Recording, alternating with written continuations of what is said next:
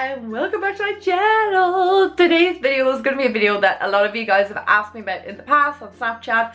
Snapchat only lasts 24 hours, so sometimes you guys miss these things, and it is how to get the wax out of the bottom of your Yankee candle. And you can reuse it for loads of different things, which I will show you in another video. Little disclaimer, be very careful when you are doing this tutorial. I don't want people getting burns or anything like that, and just be savvy, be careful. So for now, let's get into the little tutorial. It's very quick and very easy. So we have our candle here. If you have any black kind of soot around the edge of the candle, I recommend you wash it out. So as you can see, there is a hell of a lot of wax in there, but it is burnt down to the bottom. I cannot burn it anymore. We need to get the rest of this wax out. Now, obviously, if you don't care, you can throw this out as it is, but I love the smell of this candle and it's really easy to reuse it. The candle on the Yankee candles is quite thick, I mean the actual glass, but if you want to reinforce it, you can put a towel or something around it just to reinforce it, or you can add more tin foil around it just to disperse the heat out of it. But I just leave it as it is. I find that these candles are amazingly strong, the glass, and it is safe enough to pour your boiling water in. Do not do this if you are without supervision of a parent, because you're messing with the boiling water and you could burn your fingers, and we don't want that. So I have boiled my kettle in the background. It's been boiling for a little while and I'm just leaving it to cool down just for like 2 to 5 minutes before pouring in the water. Again, careful when you do this because you don't want to burn your fingers. So we're just pouring in the boiling water and you can see it's steaming up the candle, and you don't want to bring it any further than the rim right there.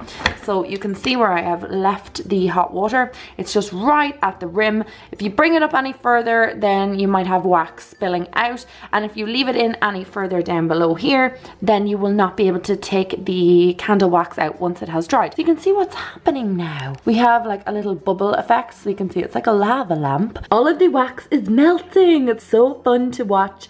So just leave it there for a few hours till it all melts away. We'll come back in about an hour and a half to 2 hours by the time the boiling water has cooled down, and you'll be able to lift out your wax, which will have dried. You can see all the wax at the top. Okay guys, it's been like 2 minutes, but you can see what's actually happening here is the wax is lifted off the bottom and it has risen to the top. This wax up here is not melted, it is not solidified, so it's going to be very difficult to pull it out because it's solid. So you want to wait for a little while longer until the boiling water kind of does its thing. And also, for those of you who are wondering about this part of the candle, I don't know what this is, it's what holds the wick in place. This usually becomes separated from the wax. Okay, I am back and it's only been 15 minutes and you can see that the wax is pretty much kind of melted up at the top. I am not going to remove it yet because that water is still quite warm. Okay, so I am back now and it has been 2 hours and this is pretty solidified up here. So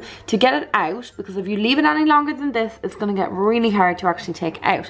So to get it out, you want to push down with your knuckles, and that should loosen it all up. And because there's water in there, it should kind of loosen it up. Be careful that you don't get any splashback. You will probably get a little bit, but keep kind of kneading it down until it eventually loosens up. And you can see that there, it just loosened up. Because there's warm water in this, it is keeping this slightly soft. So you should be able to pull it out. If you leave it any longer than 2 hours, it will solidify. So we got to pull this out and you can see the warm water is left in there. There is nothing else in there, only the bottom of where the wick was. And you now have your solidified wax. You can do whatever you want with this wax. So you can leave it as is. Place it into a candle burner and it will burn down. This is really strong scented as well, so it's going to smell up the whole room. Oh, lovely. Or you can melt it down in a pot and apply it into a little jar with a little wick in it and make a new candle. There is a hell of a lot of wax there. What a waste if you threw it in the bin, because you can do other things with this.